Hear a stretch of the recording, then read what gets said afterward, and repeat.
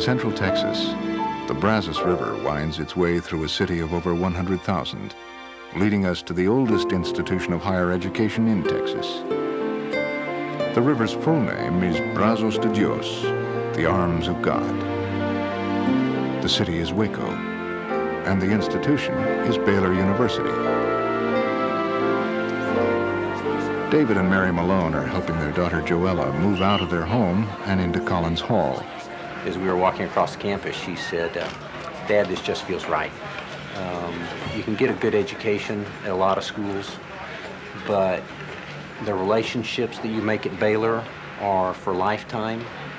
Mary and I have friends both in student body and in the faculty that we have stayed up with for the last 25 years. I'm excited for her because of that. The relationships that you make at Baylor are what makes Baylor special. Welcome to Baylor. I'm going to miss her energy and her excitement most.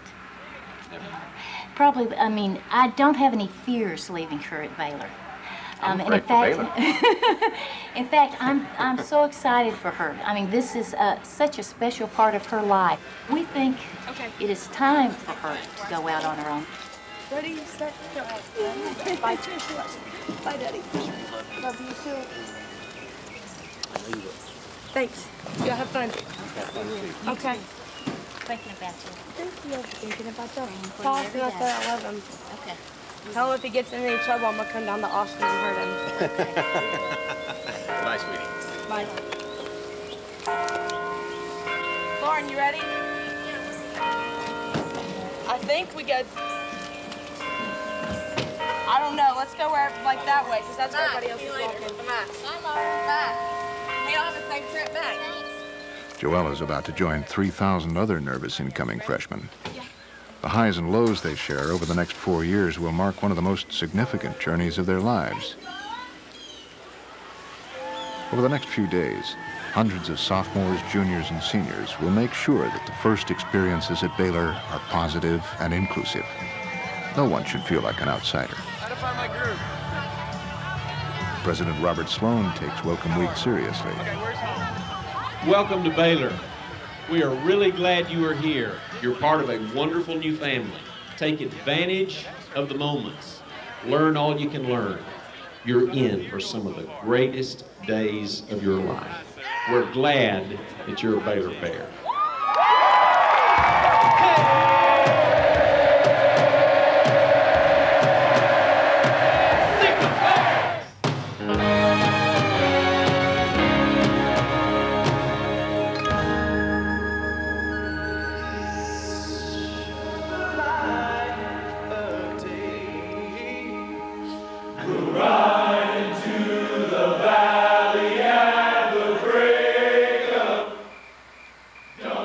It's homecoming week, and it's Tuesday night.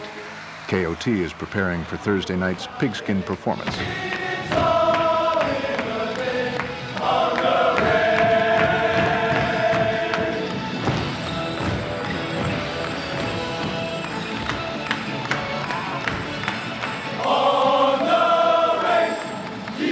America's largest homecoming parade and celebration is put on entirely by students. It demands discipline and dedication, but it's also great fun. Fun is a rich part of college life. I want the students to have fun. I want them, I'm like any parent. I want my kids to have fun. I want them to be safe, so I want them to grow in character. I want them to face problems and work through those problems. So that's part of college life. And even during homecoming week, the business of learning goes on. With over 150 undergraduate programs to choose from, Baylor develops mind, body, and spirit through arts and sciences. Professor Alden Smith teaches Latin. Body from sleep, and he rouses his friends. Exactly right. The fire that stirs about her when she stirs burns but more clearly. It's a powerful poem, really. Professor Ann Miller believes in the power of literature to enlarge our aspirations and connect us with one another. A quiet gesture, but if she'd just turn her head, you could see her face, and you would know that little shadows and threads of gray. Since Baylor was chartered in 1845 by the Republic of Texas, its mission has always been the same: to prepare students for service and leadership by integrating academic excellence and Christian commitment in a nurturing community. To that end, Baylor brings outstanding guest speakers like Bill Moyers to campus. I take this to mean creation is not finished. Life on earth is incomplete, dynamic, continuously in renewal. Genesis is just the beginning.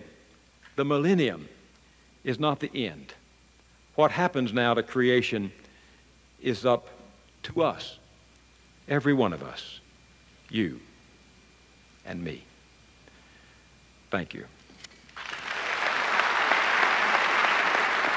World leaders to speak at Baylor include Desmond Tutu, Margaret Thatcher, Colin Powell, and Presidents Reagan and Carter.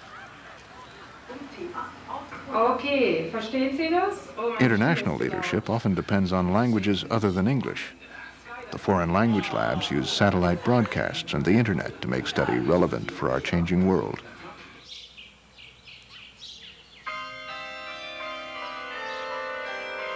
We have drawn faculty with outstanding academic credentials from all of the named schools across the world and across the nation.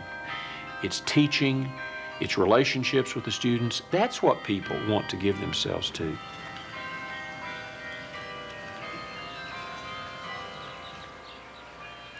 The language labs aren't the only aspects of Baylor undergoing transformation.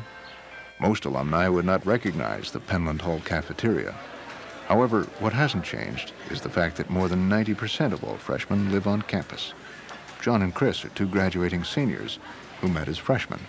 Well, I lived in Penland Dormitory on the 4th floor, and I just found that I met a lot of people there who shared a lot of common interests with me. They were also interested in academics, and a number wanted to be doctors or lawyers. You know, we all had sort of similar ambitions and aspirations. And I was reading a book on my bed, and he didn't even introduce himself, didn't even ask my name. He said, "Is that a good book?" And instantly we had a foundation of conversation. On Penland's first floor, David and Brady share another common concern.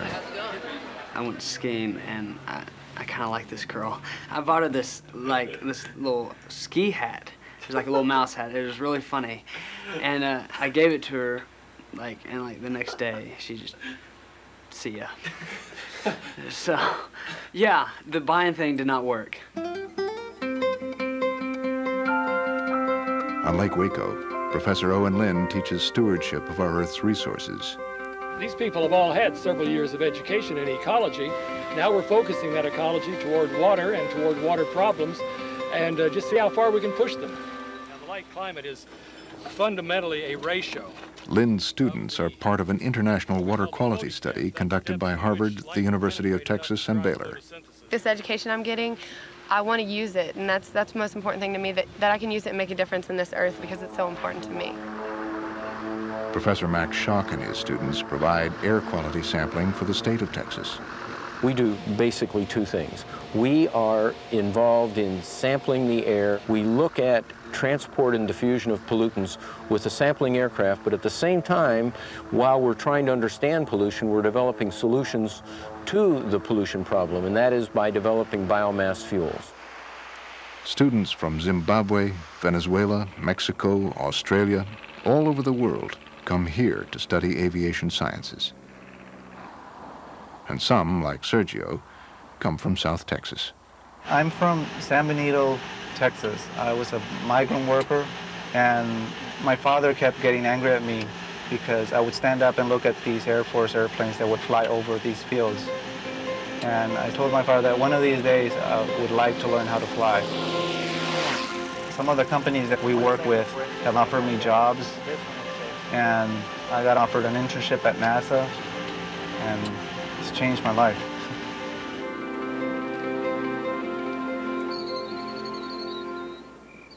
At night, performance halls feature lectures, live music, and drama. Tonight's performance of Falstaff is a joint production of the theater department and School of Music. I can hear what he'll never get in it. The man's enormous. That's right.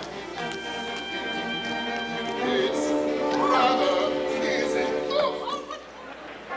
Starting with tonight, you and the rest For Lance, the annual mass meeting is a time to pass on Baylor's tradition and spirit. mass meeting for freshmen. It's a very solemn time. It's a time to reflect on Baylor's past, but more specifically, that's a time when the sophomores, juniors, and seniors at Baylor hand the torch down to the freshmen, and holding that torch, I mean, that seems like something very menial, but it means so much to you as a freshman when you come in to be able to have that responsibility. You're now the bearers of this tradition.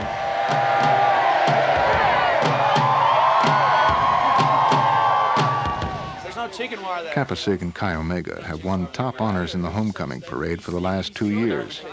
They're working hard and hoping for a three-peat. That is, if they can come together and finish in time. There's probably close to 200 people that are associated with this float. You learn delegation, that you can't do everything, and that sometimes you got to be able to tell somebody to do something, and a lot of times they'll do it better than you would have done it. It's about how to be a leader without bossing people around. Every day our float gets better and better, and it makes me feel better about how we're going to do. We've won it the past 2 years, but it's not expected. We've put a lot of hard work into it, yes, but we've also had so much fun doing, just the different things. And yeah, we want to win. Yeah. we think we want to win.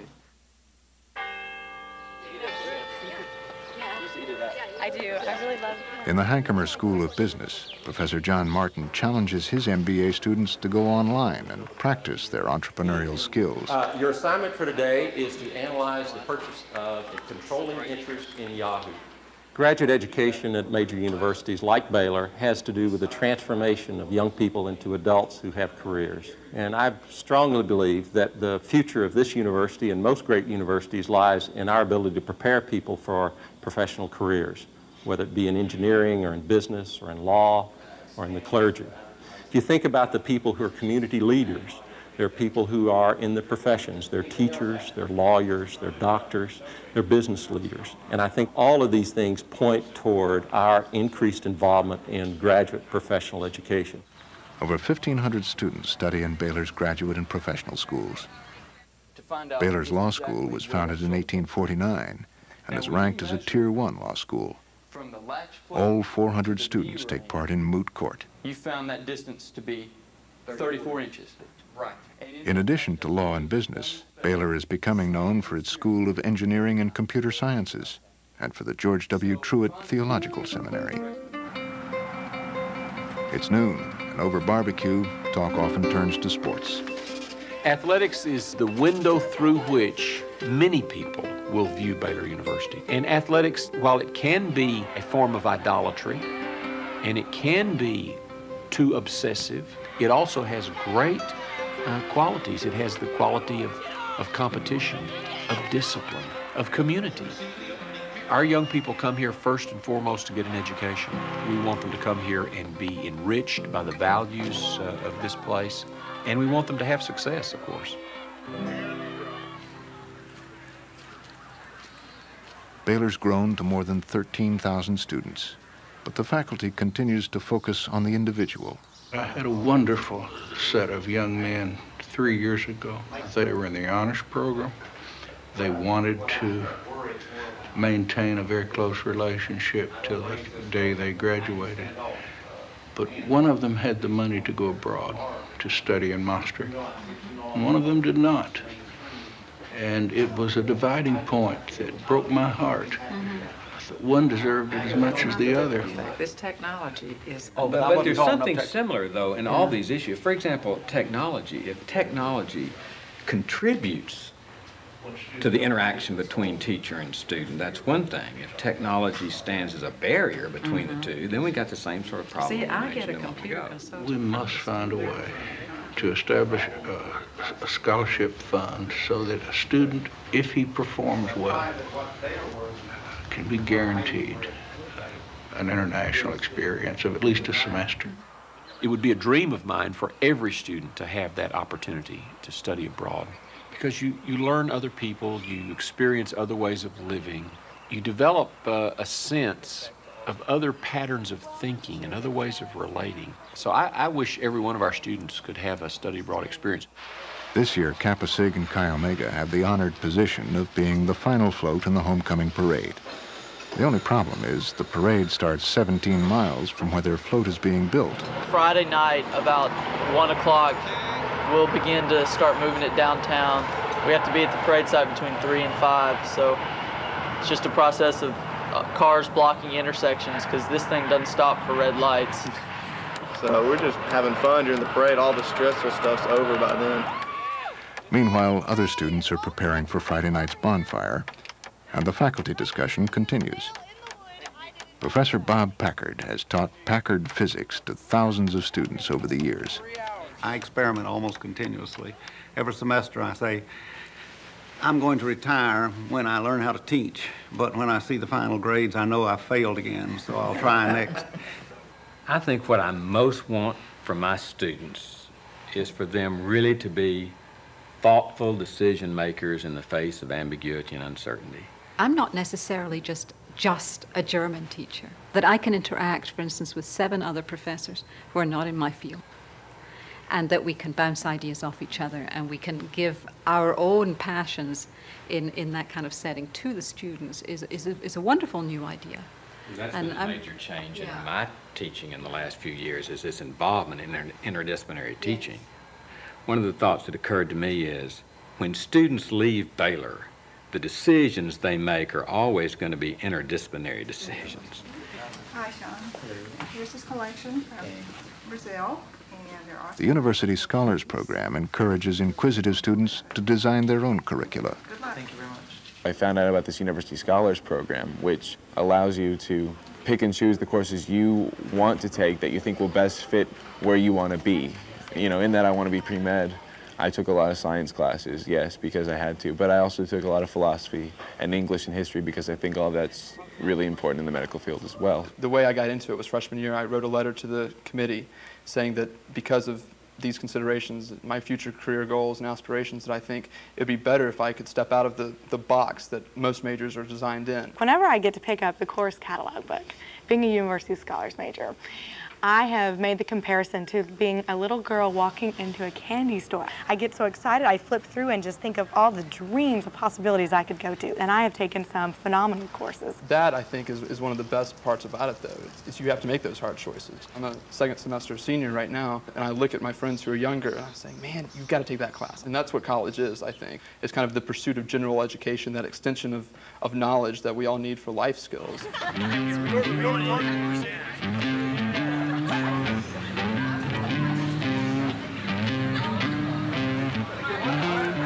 One reason Baylor students look forward to homecoming week is that they know they'll get at least one good meal while parents are in town. The warehouse district downtown has been converted to Restaurant Row. It's just a short walk from the old bridge. And now it's time for Thursday night's Pigskin Review.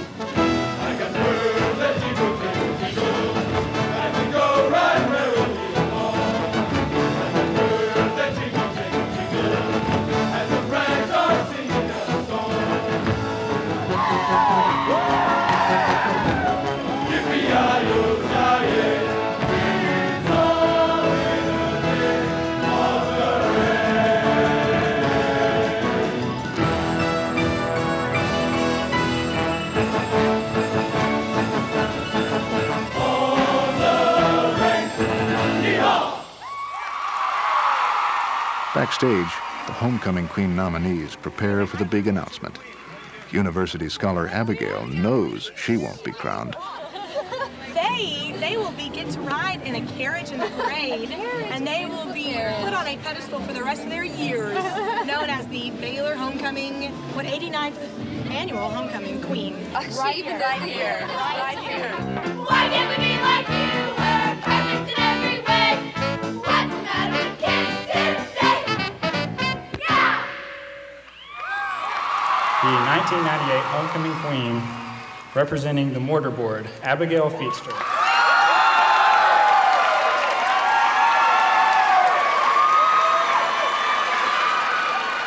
Well, there were, I believe, 61 nominees, and so needless to say, I didn't think that my chances of being crowned were even a remote possibility.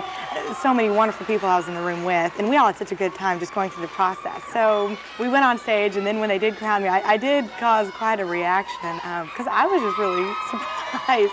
And I found the whole thing rather humorous because they give you such an antiquated Well, they give you a cane and the big cape, and it's about 15 feet long, and it drags. And so I just found the whole situation very flattering, and I was very honored, but it was also, I saw the humor in it.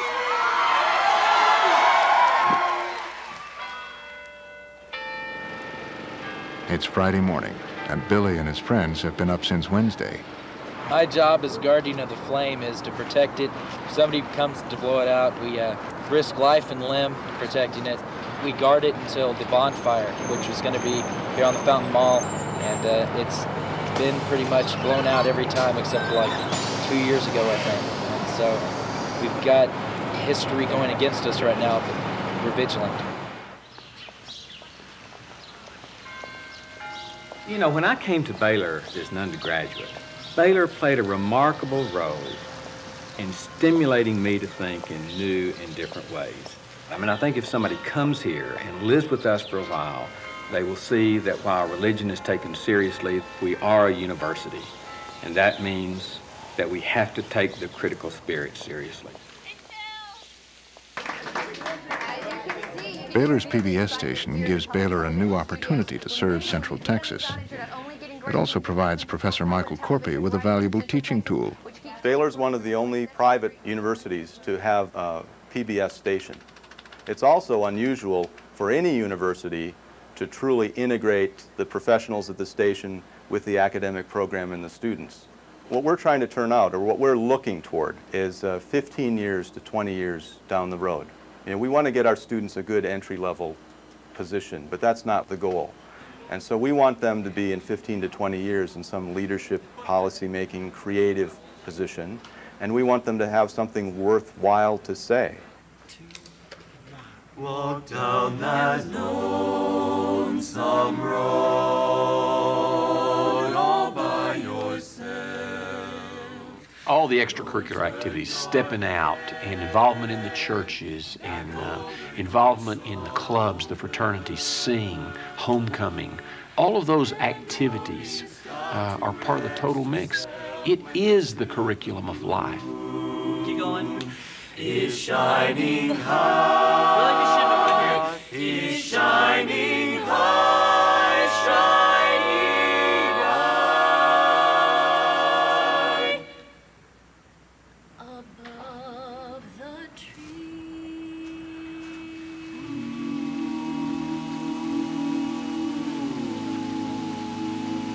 Baylor students also serve as bear trainers, run the Bear Downs bicycle race, and sponsor the spring event Dia del Oso, Day of the Bear. One of the things that we like to say is Baylor is one of the largest leadership labs in the world. I mean, all of the traditions of Baylor are focused on students who are leading. Dia del Oso is a day of fun where all the students get off to just enjoy themselves right before finals. And classes are released, and there's tournaments, there's activities, there's entertainment, there are booths, you name it. It's like a fair just for Baylor students. Today is Dia del Oso, Baylor's day off. Roxanne is the first female president of the Baylor Chamber of Commerce. I've learned that I can work with many different people to put together an idea and make it into a big event. The result of the students' involvement is a sense of community, the Baylor family. That's what prompts over 25,000 alumni to return to the Baylor campus every year. They bring their kids, renew old friendships, and sometimes just remember those who are no longer with us. Baylor alumni love Baylor University. When Baylor alums come back, they want to see one another. They want to see friends, and they love to go back and see the professors. So I think for our alums, it's like a family reunion. Now, it must be admitted, not all reunions are held in fancy surroundings.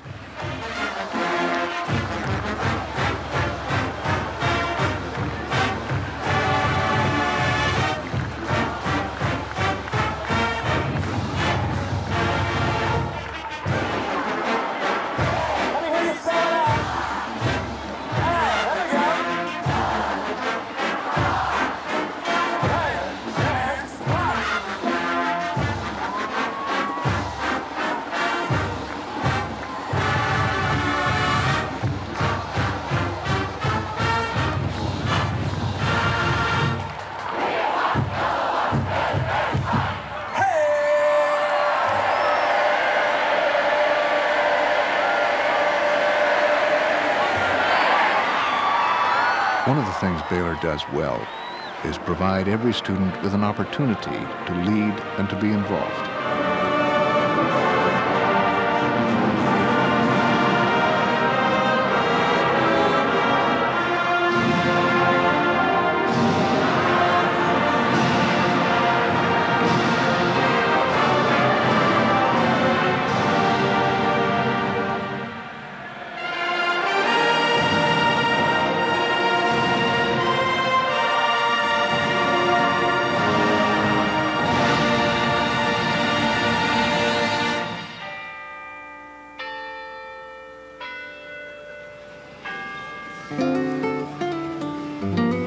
The float has a problem.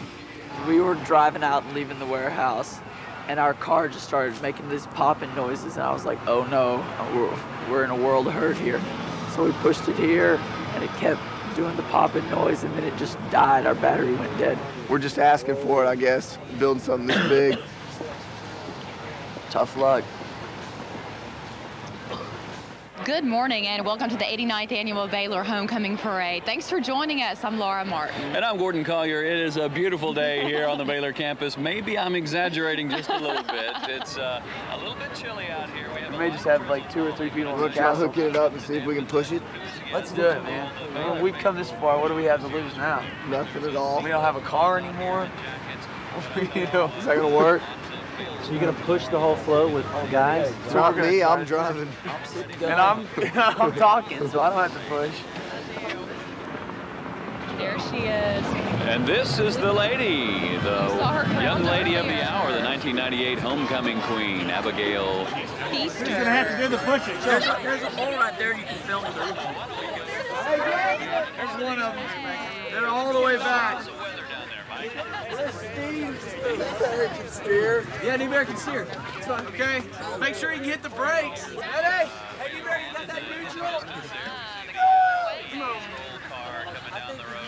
Let's power! Cut it right! Cut it right! And the president's car getting detained there by well-wishers and a speed bump. A speed bump always plays a part in the parade. It gets tricky when the floats start coming over those. Hey, we're making progress right now. We got a low tire now. So we're just kind of taking it as it comes. We don't know. But those guys, I think, are doing all right. Let's check in with Mike Barger to see what in the world's going on down on the street level. Mike. This is a wildcat in the hat. Oh, look at that. It's meal time. Let's go. Hey, we got this far to go. Come on. These turns are going to be pretty tight, so we're going to have to get it pretty exact and keep the momentum going and go to the speed bump, so that's what it's really going to see if we can do it. Good, our guys are kind of getting a little winded in there. You can see one of them through there. We took them some Gatorade and everything. They're dying. They're ready to get this thing over with. We're dragging a little over that we have a drag. Hopefully not a rip. Okay, and then also I think we've got about 300 yards till we get that speed bump, and I'll grab the tow strap. We don't get over the first try, we'll have to tow it. Freshman Leadership Organization nominee. And I don't know, she's having a good time. We have another big winner coming down the street. Class A winner. You got 2 feet. Turn, I'm taking a spin up.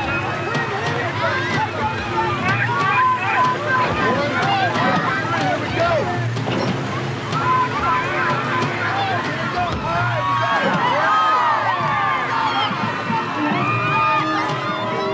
We just got an interesting tidbit. That last float that we saw, Night of the Bear. you know what's moving that float? What is people? A bunch of people. The car broke down, so there's like 10 people underneath that float pushing it the length of the parade route. Bless their hearts. Yeah, like 15 feet, friend, 15 feet.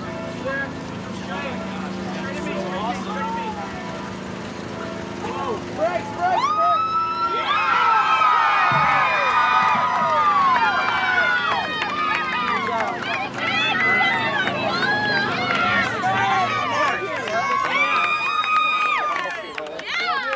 Sweet, that's awesome. Rock and roll. Here. That's awesome, man. Awesome. That was a lot better than having a car. Yeah. Generator went off. Interference on our walkie-talkies. I mean, it was a definite patience check. Excuse me. Yeah, sure.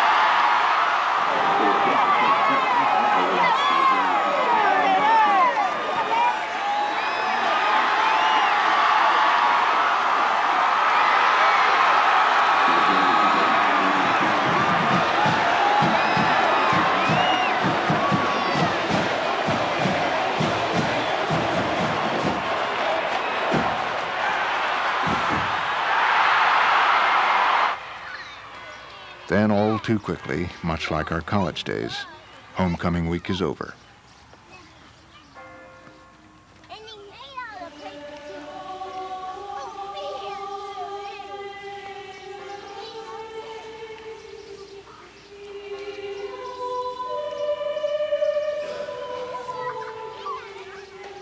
It's not just the classroom. Though the classroom is important, it's all those relationships. And you come back to a place to rekindle those memories, those feelings, to see the people again. And it's all of that is owing to the great experience they had, when they were here as students. It's a great journey, and I'm convinced the college days really are, in many ways, the greatest days of life and learning and living. That's what they tell us in retrospect.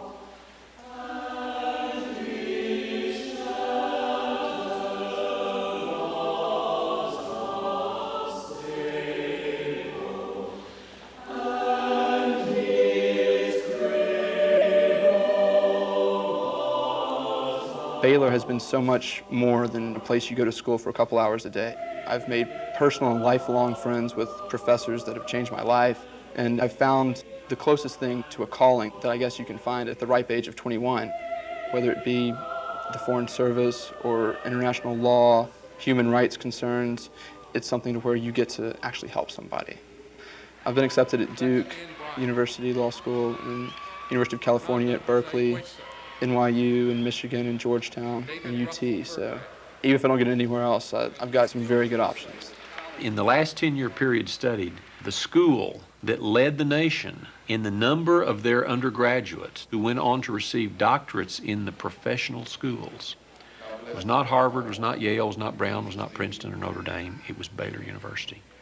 And I think it goes back to our personality. Our students have a kind of service orientation. They want to make a difference.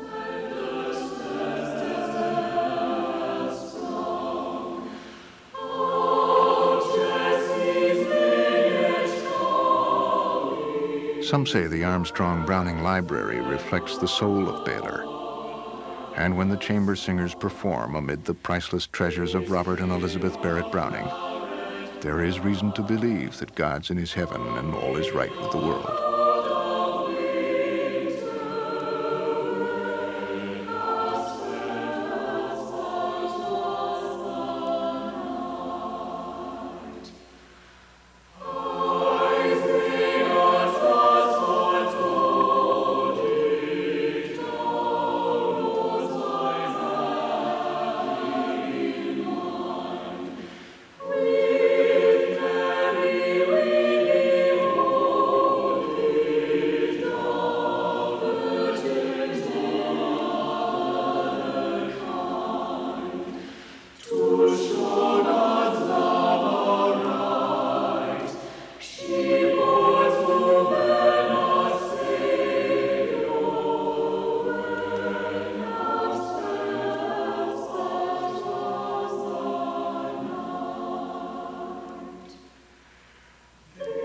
I think higher education is best done when it is done from a set of core convictions that touch the human soul most deeply.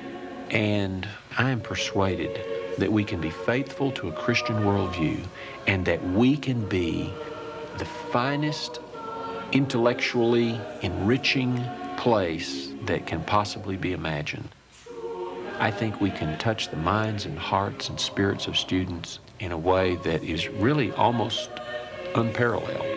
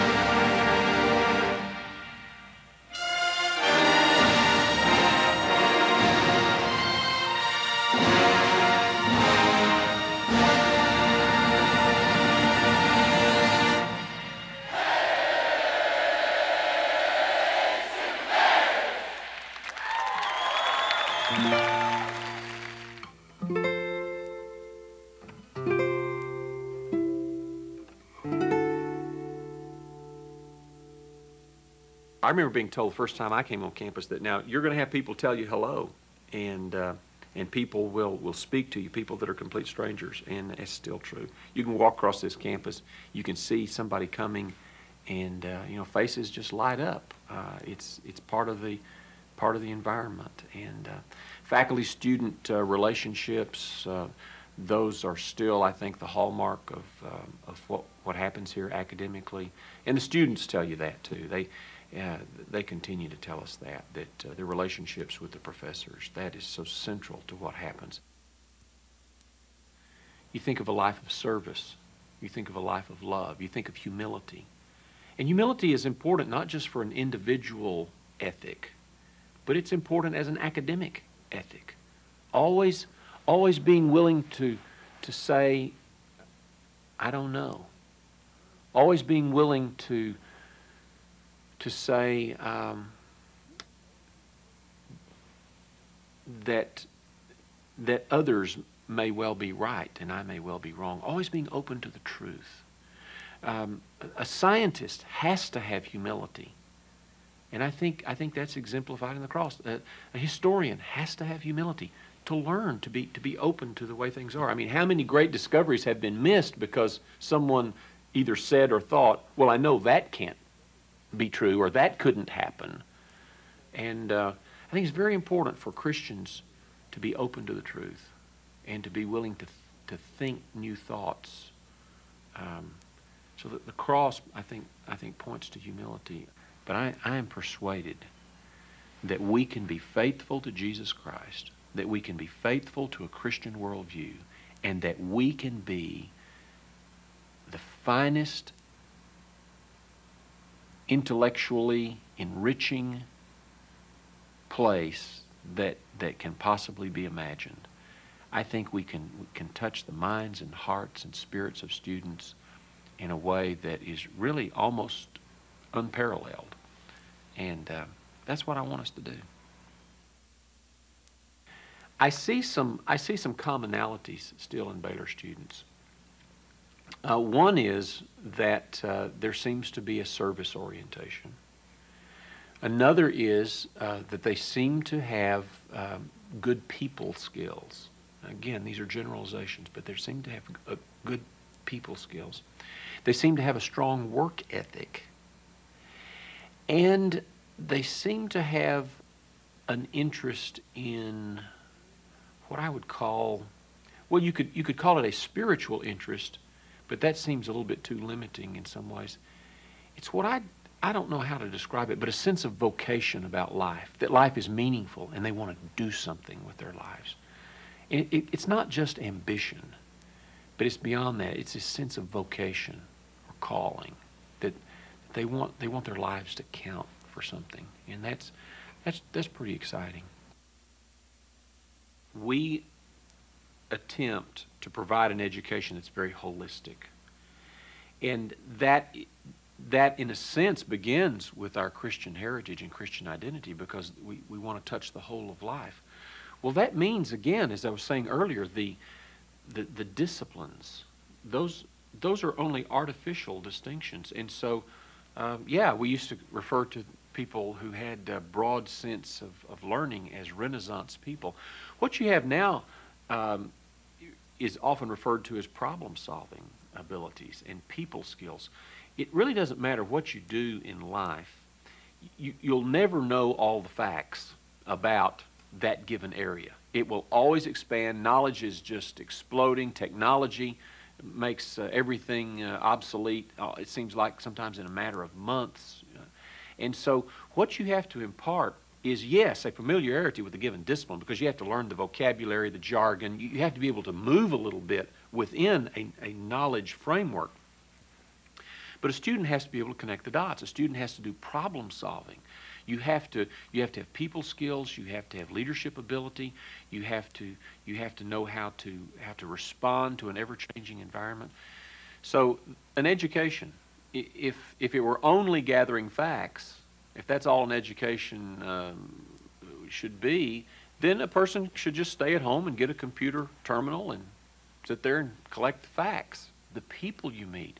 It's the relationships you build. It's how to work through problems, whether it's a cranky roommate or a difficult professor or meeting the love of your life or making the best friends that you'll ever have or dealing with personal tragedy back home or internal struggles about your calling and what you'll do.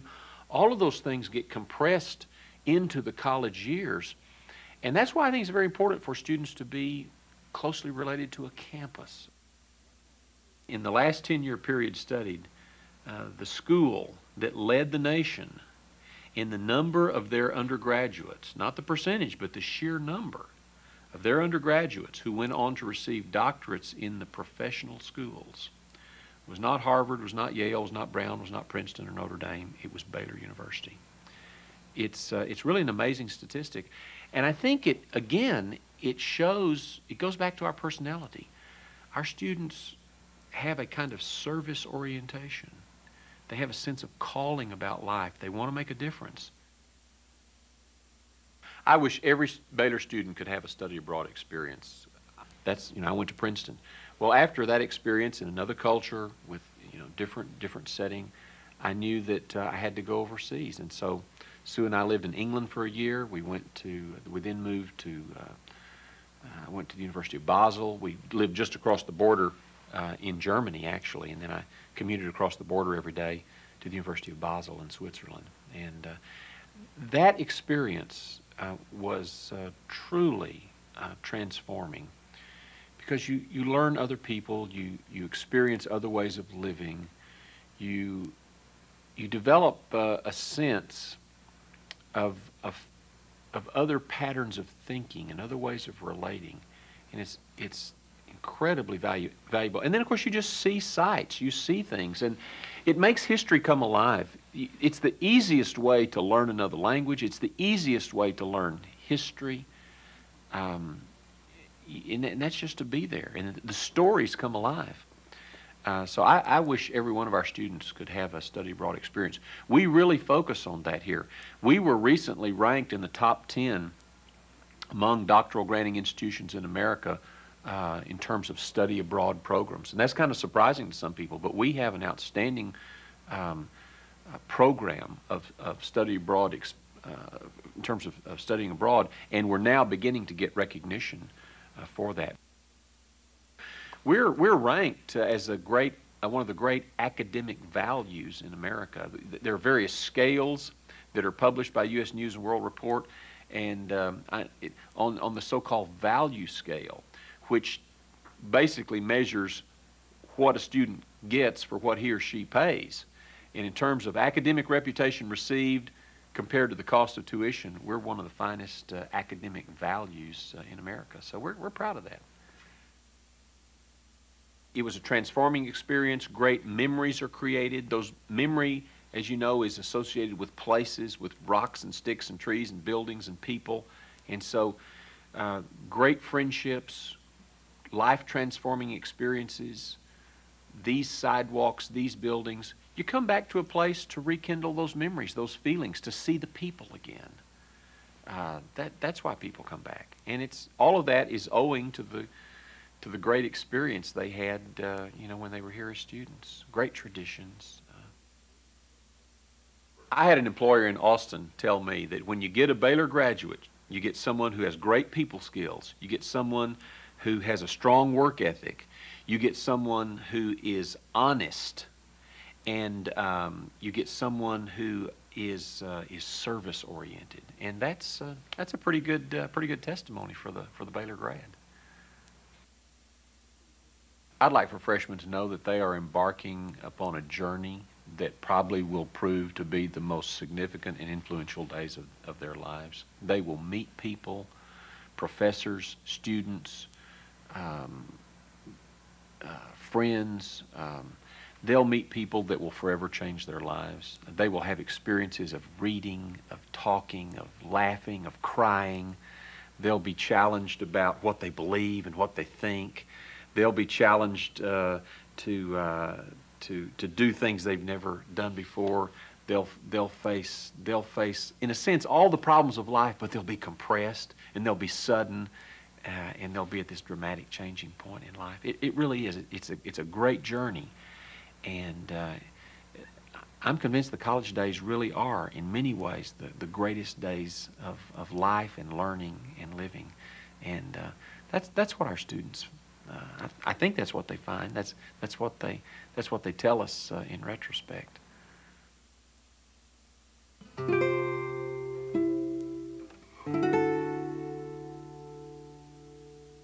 I think that when you stick the word Christian in front of scholarship, people immediately begin to think, just as you've suggested, that there are boundaries on what is appropriate and what's inappropriate scholarship. I think what we came out of that meeting with was the notion that all truth is God's truth, that there aren't boundaries. But in order to maintain that, to actually accomplish this wonderful opportunity we have at a Christian institution to sort of take advantage of what we are as individuals and how that can expand what the institution can be, I think demands our vigilance every day, such that our mission doesn't stand in the way of truth, but instead creates the environment where we can seek it. I think it's really crucial at Baylor that we preserve what has been the heritage at Baylor, and that is to take religion very seriously, but at the same time, we are a university, and that means that we have to take the critical spirit seriously.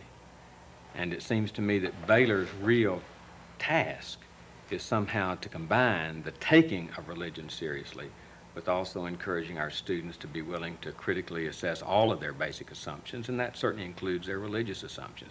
I would want my students to leave my classroom wanting to be lifelong learners, and also realizing that learning does not necessarily have to take place in the environment of a classroom, that learning can be with one or two other people, and learning can be by yourself.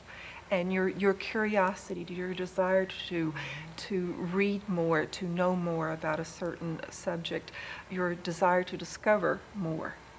And there's an excitement to it. It's an excitement, I think, that keeps you young. No matter what your body ages through, your mind is always there, and you can always use it to keep you young and curious. Well, I'd like for them to be able to think and to solve problems, because we can't anticipate the changes and the problems. But I want also an underlying sense of value.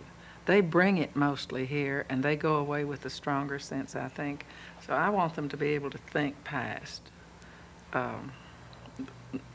my particular subject, to be able to solve problems. I tell them, everything you study is important. You will use it.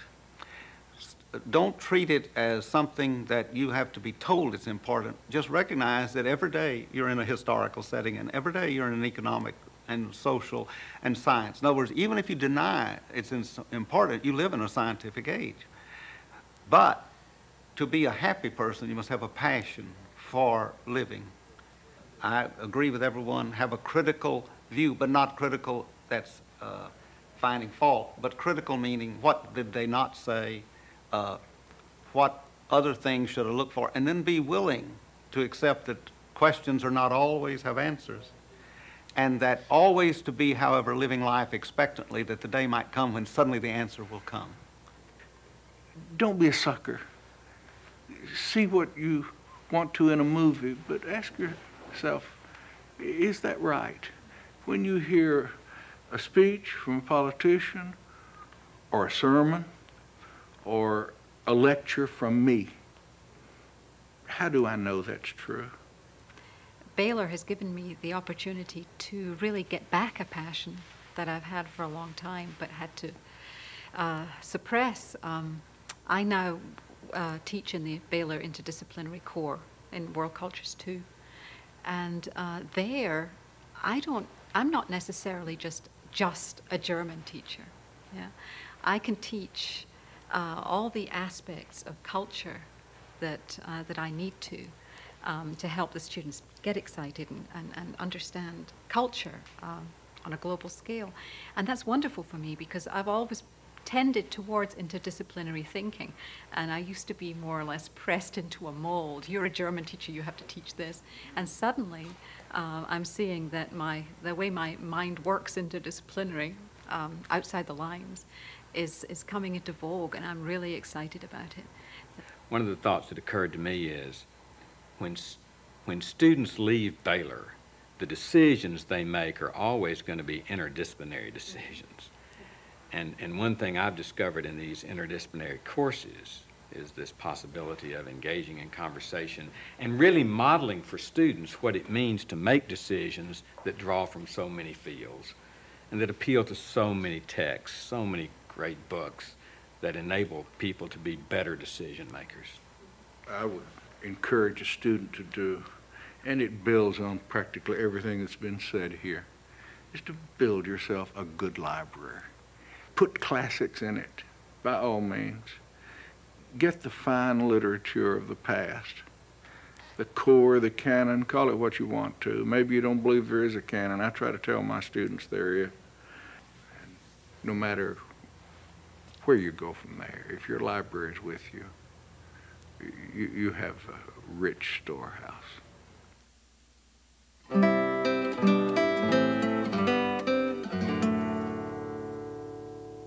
Baylor was chartered by the Congress of the Republic of Texas in 1845. And the first thing to notice on the ring were the two flags. The Christian flag, denoting that Baylor, from the very beginning, was founded upon Christian principles, and the flag of the Republic of Texas, the Lone Star flag. Those two flags, church and state, crossed with one another. And the authorities, the Board of Trustees, selected Independence to be the locale of the institution. The first day of classes, oddly enough, was not in September or August, but on May the 18th, 1846. 28 students assembled on what was known as Academy Hill, just west of the old town of Independence. And that is when Baylor physically, actually began. You know, the first graduating class was one young man. Second graduating class, which was 3 years later, one woman. Kimbrough was her name, yeah. One of the members of the Board of Trustees who gave his bell from his plantation to Baylor. And on that day, May 18th, 1846, that bell rang for the first time to assemble the students. The bell there is on the ring. That bell is now in Burleson Quadrangle. But when you go back to look at it really for the first time, you'll notice there are two bells. The smaller bell was brought by Pat Neff from the ruins of one of the buildings of Baylor at Independence, some years after Baylor had moved to Waco. The larger bell was used by Waco University, which was founded, a Baptist university, founded in 1861. In 1886, the big boys in charge decided there was one too many Baptist universities. And so Waco University and Baylor University were combined together. And there were 318 students on the opening day. And their bell is the larger, which is not, of course, on the ring. The bell on the ring represents the original bell given by Aaron Shannon, a member of the Board of Trustees.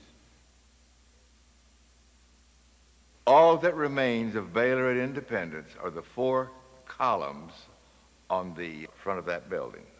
The rest of the building is gone. But those 4 columns represent the first stone structure on Academy Hill at Independence.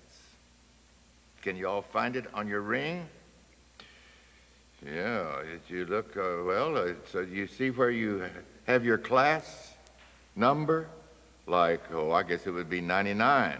Right behind the 99 are the 4 columns representing that original stone structure.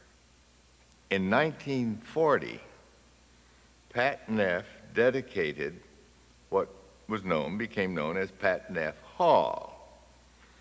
And the 4 Corinthian columns, in a sense, on the front of that building, replicate the 4 columns of the original stone building from Independence. You'll have to cut out a lot of this stuff, cut out all the scandals. In 1899, Oscar Cooper was elected president of Baylor by the Board of Trustees. And there was great joy throughout the land because Oscar Cooper was considered to be academic, great prestige, had been one of the founders of the University of Texas, widely known nationally, and Baylor had caught on to him. He was I don't know how to describe his looks. I wasn't there in 1902 or in 1899 rather. I mean, he had these little glasses on, a little mustache here, sort of Hitler-like. And he loved to speak in chapel. Chapel in those days was on the 3rd, now this is how small Baylor was, in a little auditorium on the 3rd floor of Old Main. And every day, chapel was about an hour and a half. He would walk up the wooden steps to the 2nd floor and then to the top floor, the 3rd floor of Old Main. And the students, having already assembled, would stand up for the president. Very beautiful. And he walked in one day, it was in the springtime, it was a hot day. The back of the chapel, the back of the stage or platform, the 3 windows were open because it was a hot day and didn't have air conditioning in those days. He walks in, there is the lectern, podium, and he was the type of person, everything had to be just right, including himself. And he could not be distracted from anything. And enclosed within the podium business, the lectern, he heard the whimpering of what obviously was a little dog. And what he did was very calm. He lifted up the lectern, put it on the floor, and there was this little shivering black dog.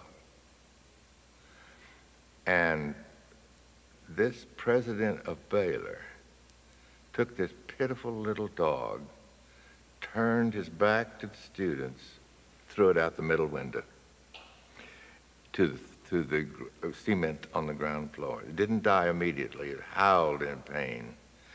And I had a great aunt who was a student at the time, and she told me this story. And old people tend to exaggerate sometimes, but sometimes they tell the truth, and I think she did, because you hear various variations, but I've got it from the horse's mouth. The students, unprecedented, stood up and walked out of chapel. And a short time thereafter, the Board of Trustees met and said to Oscar Cooper, perhaps he would be happier some other place. In 1902, he was succeeded by Samuel Palmer Brooks. So, a little black dog gave its life so that perhaps Baylor's greatest president would ascend the throne. It's strange how things work out. That's not on the ring. In 1902, Samuel Palmer Brooks became president of Baylor University, one of the most beloved presidents Baylor has ever had, the longest presidency in Baylor history, 1902 to 1931. In 1909, he called the first homecoming, and he decided that Baylor, from what the students suggested to him, should have a mascot. And he was first and last a student's president. He listened to the students. We want a mascot. And students, being students, got into violent arguments about what should be the mascot, a grasshopper or a buffalo or something. But fortunately, they settled on a bear in 1914. But it wasn't until 1917 that the first live mascot came to Baylor. It was given by some Army men who had been located at Camp MacArthur. And they're the ones who donated the first bear to Baylor. And you see the bear on the ring, young men and women? It's at the foot of your class number. His paw, his right paw, is on the bell. I don't know, you know, when you get old, you think of the past and how good the days were. And, oh, pooh, they're going to be great, too, in the future, I do believe. I'm passionately fond of this old school. It's my life, really. I was only 26 when I started teaching. Now you can figure out how old I am. I'm passionate about this school. I love it beyond the telling of it. It's great. Great place. I could not imagine what I would have done had the chairman of the Department of History not invited me when I was a student up at Brown University to come and teach for 3 years, or 2 or 3 years.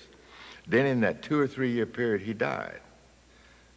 And the new chairman said to me, Mr. Reed, how long did Dr. Guittard say you should stay here? And I said, oh, indefinitely. That's my little secret. And I'm the better for it, not Baylor, but I am.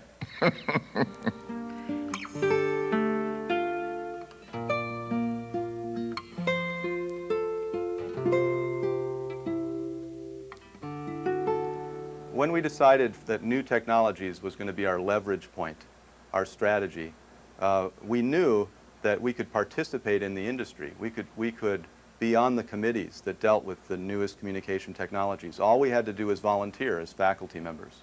And we did, and we got in there. And the key to that is, those are industry people. Those are the people from New York, the engineers, the management people at the networks, at the studios. And so we participated and helped and worked on these committees. Well, then we have contacts with major corporations, Sony and Panasonic and Avid and Kodak and Panavision. And then when we call them, they know who we are. They're open to taking our student interns in positions at their companies. They're also very open to our suggestions and questions about their technologies.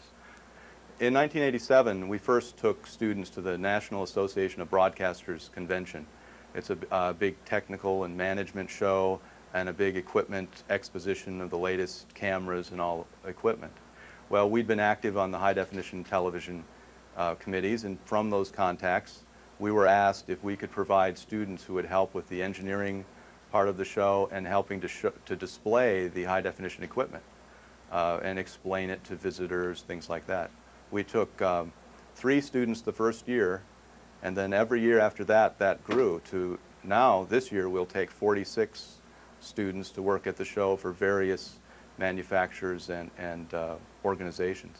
Well, this year, 40 students will work for Sony. We have 4 working for the Pro MPEG Forum, which is an industry association. We have about a half a dozen working for the NAB itself, running the engineering conference. So it's quite an opportunity for them. No other school does this at all. No other schools are involved in doing internships this way, and especially at the National Association of Broadcasters. Sony in particular, we have so many Baylor students at Sony that other Sony executives have asked and inquired about this and said, well, you know, I went to Princeton, or I went to Stanford, or I went here. Let's get some interns from there. And they were told, no, absolutely not. We need the Baylor students. They know how to do this. They understand this. You're not going to find that anywhere else. Well, our internship program, I think, is the key to the success of our graduates. In the communication field, you don't send out your resume and get hired. No one comes to campus and sets up interviews for communication graduates. In the communication field, it's all word of mouth and who knows of a reliable person to hire. So if the students don't already have an uncle, you know, working at the studios or something, we have to find a way to create those contacts. And again, that's the whole point of the new technology and making contacts in the industry. And then we want to make those contacts and send those students to the places where they're likely to work. And I mean New York and Los Angeles, Chicago and Houston. We've had students on the Rosie O'Donnell show, on the David Letterman show. On Letterman, after we had the first Baylor intern on Letterman, and we've had several, the next semester they called and they said, we didn't have a Baylor intern this time. We had one, and we really liked that Baylor intern. Could you please have Baylor people apply? Because they're much better than what we get locally. So that's the kind of thing. CNN in Atlanta, CNN in Washington, editing houses and production companies in Washington, D.C. Washington's a very good place for internships. One of the strengths of a liberal arts education, yes, you have your major, but that's only about 1/4 of your time. 3/4 of your time you're spent getting this broad-based education. And many other of your peers, student peers, are taking other majors. They may be in the art department, they may be in psychology, they may be in music, they may be in information systems or in computers. And what we find is that those things overlap with communication. We haven't separated things out into little boxes.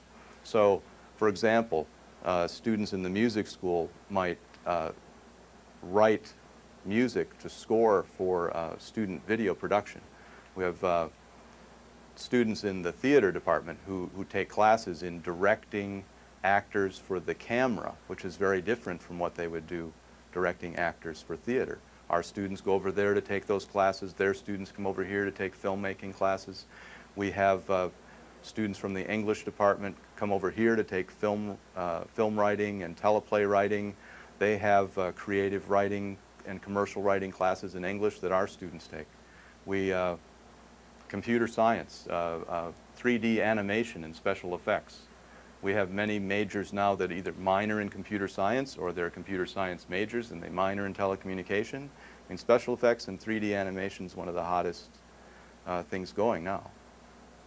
Well, one of the things about Baylor is its Baptist faith and heritage.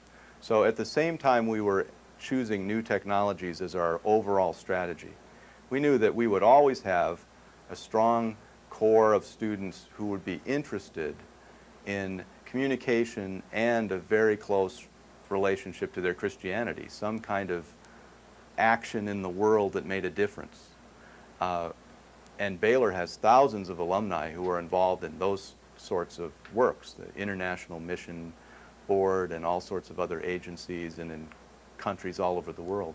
So we wanted to take advantage of those contacts and get our students involved, the ones who were interested in doing that in those locations. So we've had students, while they were undergraduates, shooting documentaries in Central America, in Brazil, in Calcutta, in the Ivory Coast. In the Ivory Coast, they did 2 documentaries about AIDS. In Calcutta, they were doing a film about William Carey. And the producer-director got so sick that she had to go home. And so the Baylor intern directed and produced the show. And there's a freedom involved. In a university setting, there's a freedom of inquiry. I can ask the questions I'm interested in. I mean, no one's going to get really upset. It may sound a little bit odd that I make films about missionaries and about automobile racing, but no one's going to tell me I can't do that, and I don't have to make a film to pay the rent or put groceries on the table. I make the films I'm interested in. I do the research that I think is interesting and challenging, and Baylor gives me the freedom to do that. And then there are all these excited people around all the time. It's a great combination.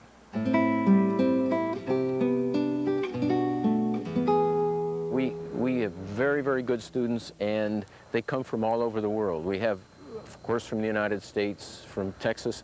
We have students from Zimbabwe. We have students from Venezuela, from Mexico, from Australia. Some of our best students come from outside of the country.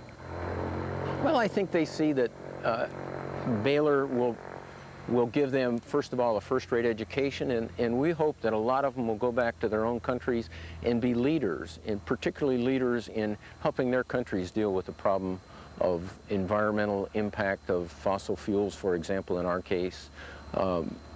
They get an education in aviation sciences, for example, that enables them to deal with these problems. They understand the problems, they know the international ramifications of the imbalance in the world because of fossil fuels.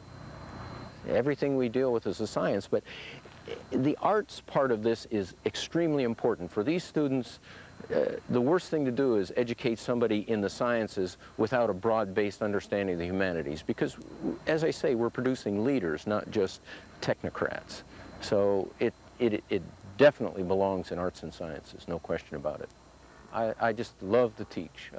If I had to make a choice between flying or teaching, it would be a terrible, terrible choice to make, but I guess I would have to come down on the side of teaching, because it's what really makes my day.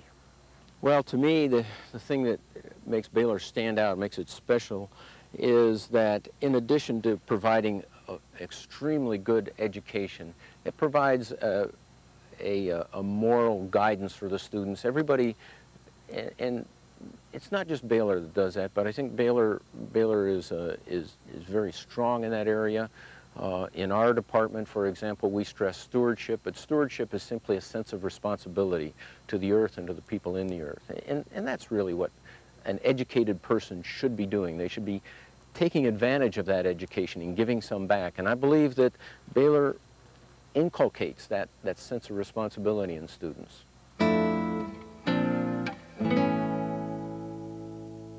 Abner was speaking to the Circle K one time, and the Circle K kids wanted to do something worthwhile.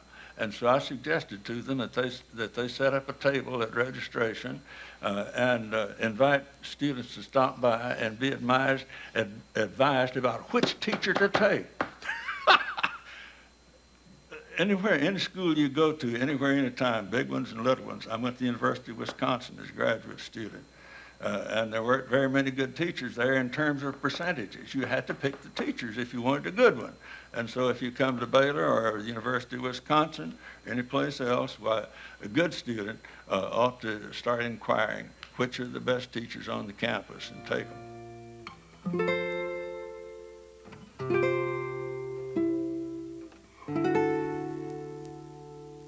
I didn't have the opportunity to take a class with Ralph Lauren. I got to meet him once, and he was gracious enough to sign his book that he wrote, that collection of columns that he's written over the years, and he personalized the autograph, which was a moment of small fame for me, I think, because you hear so much about Ralph Lauren in the history department, and my grandfather claims that Ralph Lauren is one of those people that you just never forget.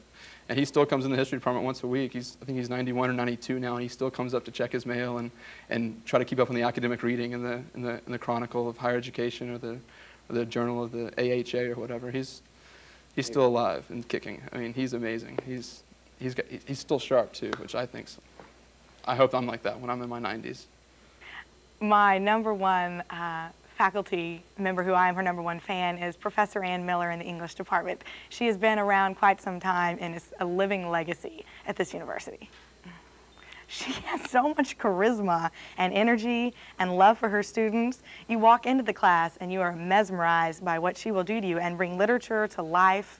And she demands that you do your work. It is not a class to slack in. It is not an easy A. You work hard, but you want to work hard to please her and to learn. She makes you excited to learn, and she is so personable. Behind the scenes, in her room, you go into her office, and she will take you out to dinner. She will bring you to her house. She's more hospitable and more friendly than most any person, much less a faculty member that I can think of. And that's just phenomenal, to be able to walk into a faculty member's office at virtually any time and have them accessible and anxious to talk to you. I mean, they're really interested in the students' point of view, and they realize that's why they're here, is to teach us. And my father died last fall, and Dr. Daniel and Mrs. Vardaman were both there at the funeral supporting me, and I've just felt so much love and support from the faculty and staff. Well, I'm now a university scholars major. I didn't start out that way. I started out biology, but in coming to school, And seeing so much other stuff that I hadn't experienced in high school, I realized there was a lot more to education, at least, and to the world than just a biology education. And so I found out about this University Scholars Program, which allows you to sort of design your own course load and allows you to pick and choose the courses you want to take that you think will best fit where you want to be. You know, in that I want to be pre-med, I took a lot of science classes, yes, because I had to, but I also took a lot of philosophy and English and history because I think all that's really important in the medical field as well. And that Scholars Program has allowed me to do that, to take all those, that broad range of courses. It's a special program in that you have to apply and be accepted, and you have to maintain a certain GPA, so it is a challenging program. But if you can maintain that GPA and keep your grades up to a certain level, then you really have a good time with it. So I have thoroughly enjoyed 95% of all my classes because I do the research on the wonderful professors that there are, and I find the courses that I think would be interesting to me, and then I get to follow through with them. So there's never a course that I haven't had to have a full say-so in what I've gotten to take, and I've had quite a range. I took personal finance, which is a junior level, 3,000 level business class. That was in the business department, one of the primary ones. I'd taken 16 hours of acting in the theater department, and that would be acting 1, 2, 3, 4, as well as scenic elements. I transferred in some acting credit as well from other institutes. I have taken Texas history in the history department. I have taken guitar and music theory out of the music building. I have taken so many English courses, and I've taken Spanish 1, 2, 3, and 4. I've also taken in the speech pathology building, sign language 1, 2, 3, and 4. And I'm currently in the communication building taking a journalism class as well as another writing class called Writing for the Popular Market. So if it looks interesting to me, I sign up for it. I don't think that to be a Baptist or Christian university you have to be anti-intellectual or you have to necessarily be closed-minded and hard and fast and strict on certain things. I think that it's more in the spirit of the university to really say, you know, we want to test this. If a Christian university can stand up academically, athletically, socially, in all the different areas of university life and make that crossover and say, we are maintaining these roots, this Baptist heritage, this Christian identity, but we're going to make it 21st century too. And that's one of the amazing things about a Christian university is that it's able to evolve without losing its original identity. And it's a hard challenge, but I know that a lot of the professors are really making conscious efforts at doing that. There's new programs in the philosophy department right now on the Institute of Faith and Learning that's trying to bridge that gap between our religious identity and our intellectual endeavors. And I think it's a feasible goal, and I'm glad they're doing it. I think it's going to be good for the students and good for the university. Studying abroad, I think, is, if I had to put my finger on it, that's the single most transformative experience a college student can have.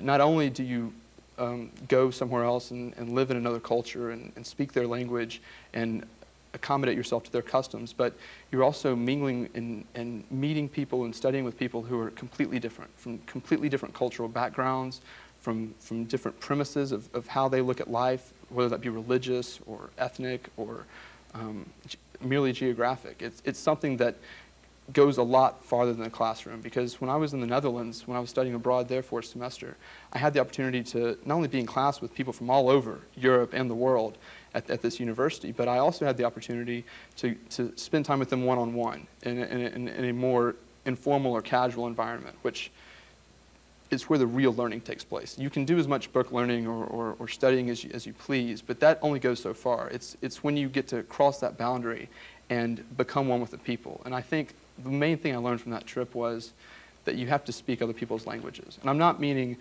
foreign languages necessarily or linguistics, although I think that's a big part of it. But you have to be able to relate to a single person on their level. And that takes a lot of patience. It takes a lot of flexibility. But the relationship in the end, I think, is always better because you're giving, they're giving, but you're taking and they're taking, to where you meet in the middle. And no longer is it talking through a glass door or anything. You are seeing each other one-on-one. And that's when the world, I think, gets a little better, is when people start seeing each other as individuals. When I was studying abroad in Russia, a friend and I went to the Mariinsky Ballet, and we were sitting at Swan Lake, and I turned around, and 4 rows behind me, I recognized this man, and I turned to my friend, and I said, "Tanya, doesn't that guy behind us look so familiar?" And we went up to him and introduced ourselves and said, "Excuse me, sir, do you have anything to do with Baylor University?" And he grinned, and after being a little bit shocked, said yes. And sitting behind us was Dean Sternberg, the former Dean of Music here at Baylor University. And it just goes to show that Baylor's green and gold flings all over the world. I have studied abroad twice now. I spent one summer in Guanajuato, Mexico, and I spent one semester, another spring semester, in Perth, Australia. And it has been, hands down, the most incredible experience in my college years, because you are on your own. You grow up, you grow fast, and you are, every moment you're being stimulated because everything is new. Filling up with gas is exciting. Going to the grocery store, walking down the street on the left-hand side, everything's exciting because every second something is new.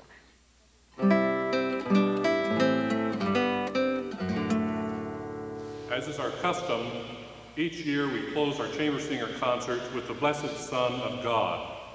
We would like to invite the former members of Chamber Singers to come up and sing this selection with us.